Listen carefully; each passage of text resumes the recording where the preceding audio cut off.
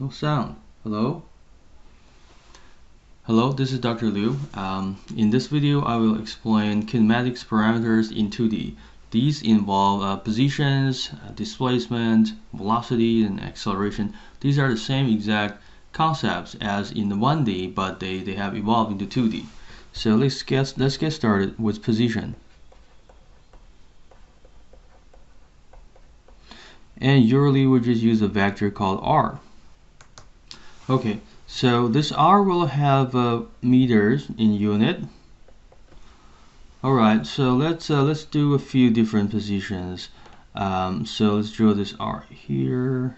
So here we have an r, and this r would have its horizontal and vertical components. Let me grab a ruler, make a better line here, line here. So this would be the Rx component, and itself could also be a vector that just points in the x direction. And this will be the Ry component, or the vector itself that points in the y direction. Here's the origin, x-axis, y-axis. Okay, so there's also this angle theta of r. Get rid of that harpoon sign, just move it down a little. Alright, we already know how these are related, right? So Rx is R cosine theta, Ry is R sine theta. That's how to go from the magnitude, the angle. This amount is R magnitude angle to x and y components. If you have x and y components to get to magnitude angle, r can be calculated with the Pythagorean theorem, right? And theta can be calculated with arctangent ry over rx, and also add 180 degrees if rx less than 0, right? So we know all that already from our general studies of the vectors, and also the reviews of trigonometric functions. So that's position. And the next concept is displacement.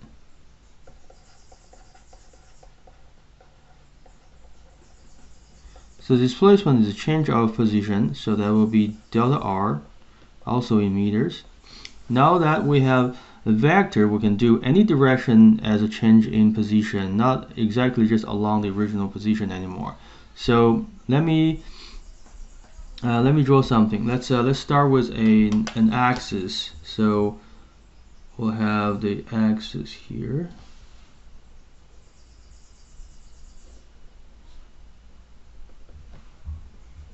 X, and let's see that. Let's say we're here. So then we, at a later time, we find ourselves to be here. All right. So this will be R1. The vector that points to us is this vector. So this is R1. And later we moved over here, so we're represented by a new position vector, which is this. So this is R2.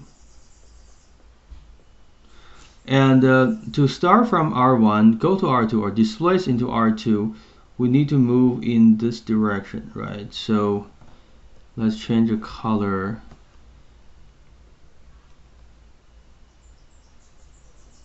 So this direction is how much we need to displace ourselves in order to go from R1 to R2. So this is delta R. And according to vector addition, the graphical method tip to tail, see this is R1, tip to tail with R delta R. So R1 add with delta R equals R2. So delta R plus R1 equals R2. So that's what displacements mean. Your original position displaced this much gets you the new position.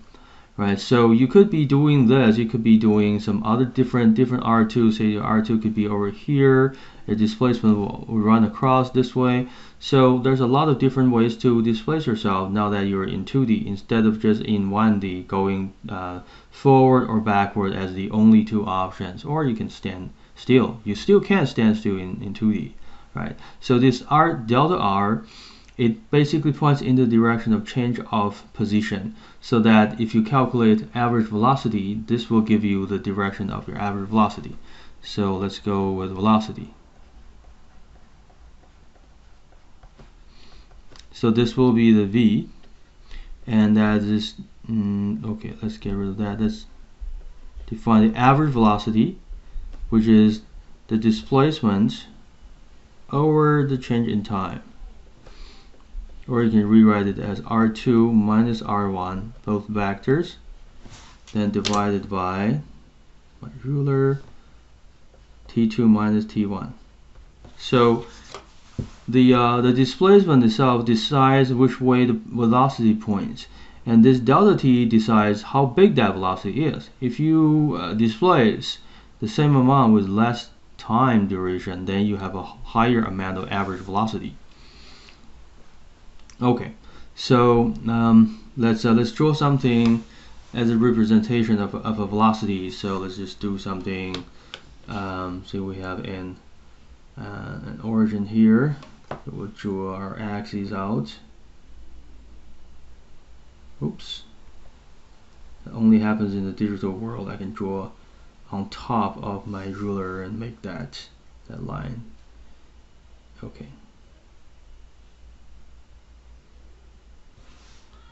So this will be Vx direction and Vy direction because it's a different vector already. But this corresponds to the same direction of x, right? This corresponds to the same exact direction as the y.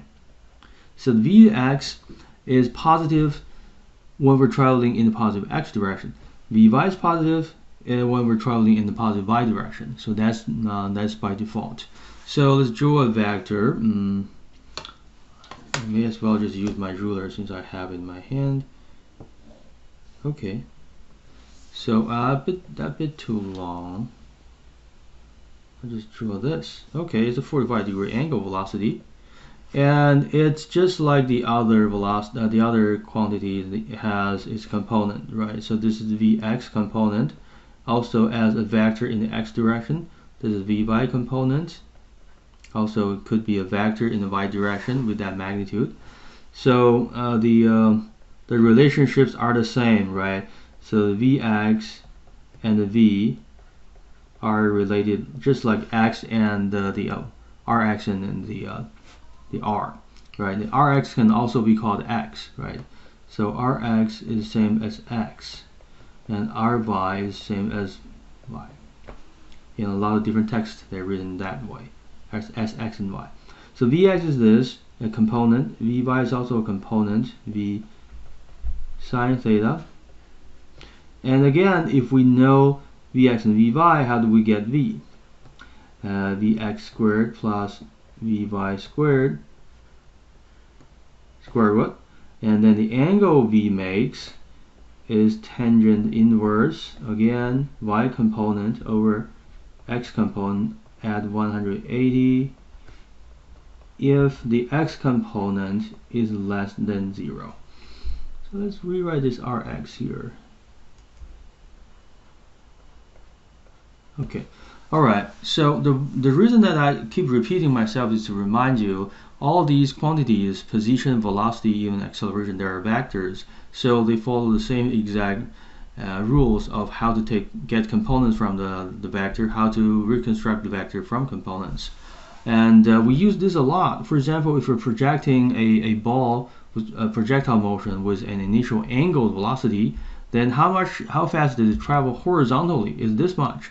If you angle your velocity at this angle, it only gets this much horizontal velocity, and then it gets the rest. This is the vertical velocity. So if you know how fast you're firing a projectile, which is most likely you get from your projectile motion lab, and you know the angle you angle your projectile launcher, you still want to know how fast it's going in x and how fast it's going in y. you take the total angle, total velocity as an angle, and decompose it into these x and y components.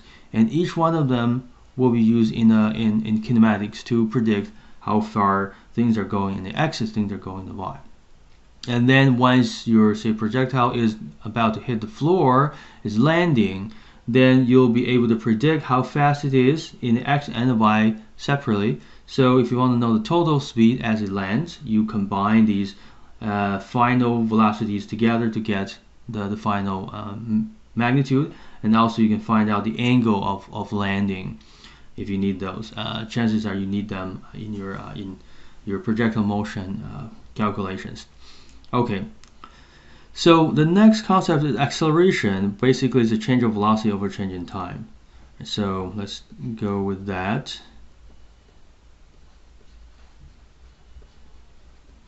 I don't think I wrote the units here for the velocity, so let's put that in there. So now we have acceleration, also average. It will be meters per second per second. It's defined as change in velocity over change in time, or v2 minus v1 divided by t2 minus t1. Okay, so now we have an interesting situation with acceleration. In the past, if something has an acceleration, it's going to change its velocity, its magnitude of velocity will change. Okay, so now because the direction change also constitutes a change, say these two velocities could be the same magnitude. For example, something is going around a circle with the same with a constant speed. You could have the same exact magnitude of velocity, but because the direction is changing, then you need an acceleration to make it happen. So let me grab a circle from a different file. I'll just copy paste over here so we can use a circle. Okay, so let's get a circle here. Okay, so now we have a circle. What do we need this for? We can use it to demonstrate. Okay, let's kind of line it up with our grid. Okay, we can demonstrate what's going on with a circular motion when there is a change in velocity, but not in the magnitude of velocity. And by the way, the acceleration can follow the same exact thing to compose, decompose, right? But we're not emphasizing that anymore since we've done two already without position of velocity. So now our emphasis is focused on this. We're trying to understand acceleration is required even if velocity doesn't change magnitude.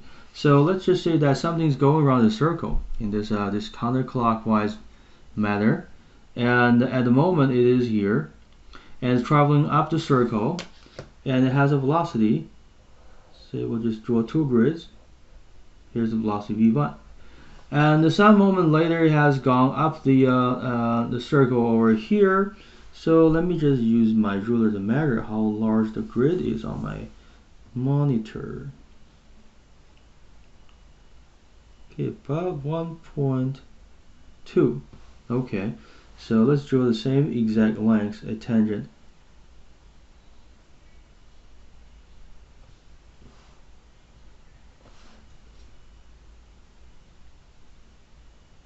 Actually, no. Slightly longer than that. I think I misread it. Roughly that long. Okay, so v2. Alright, so let's assume we're traveling this way. The velocity has to point in the tangential direction in order for us to maintain this circular pattern, but the direction keeps changing. What we don't change is the magnitude. See, the magnitudes are the same. I'll just draw these parallel lines to represent they're the same. So because the velocity changes direction change is a change for a vector. It doesn't have to be direction and magnitude. So we need an acceleration. By the way, the position vector, if this is the origin, the position vector is this. So let's draw out. This is x-axis position vector. Here is r1, and we'll have a y-axis pretty soon, and the position vector of the second point in time is this way, right? So this is r2, right? So our changing position and changing velocity, so the acceleration is needed because the velocity has changed. So let's bring the two velocities together, see how quickly I can do this with an electronic means. Okay, so let's see. I don't think I enclosed everything I needed.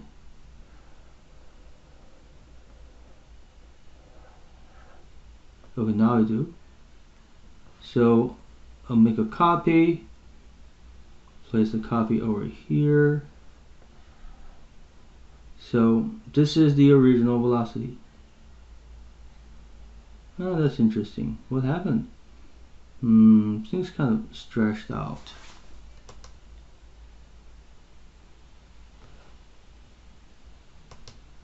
Okay, so I'll paste again. That's really interesting. Doesn't look like the one I had.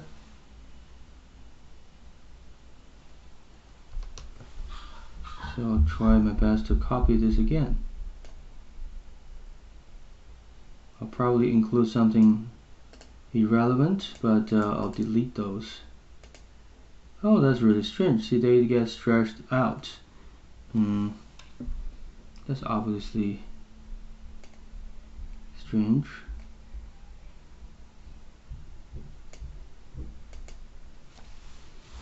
Alright.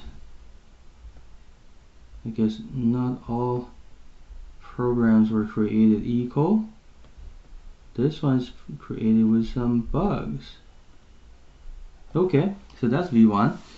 I'll be cautious with V2, but I guess if the bug persists, we'll see that also as kind of stretched out.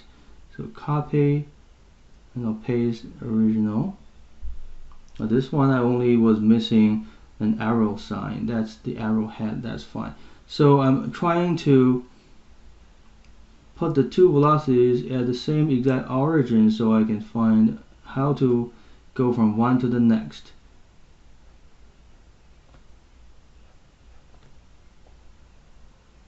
And I'm going to move that over to this side. I swear I was copying all of it, but okay, there we go. So going from this vector to that vector, how is the change? The change is this, right? From here to here, just like that. We're here, now we're here, so this is the displacement. And we were this fast in this direction, now we're traveling in this direction.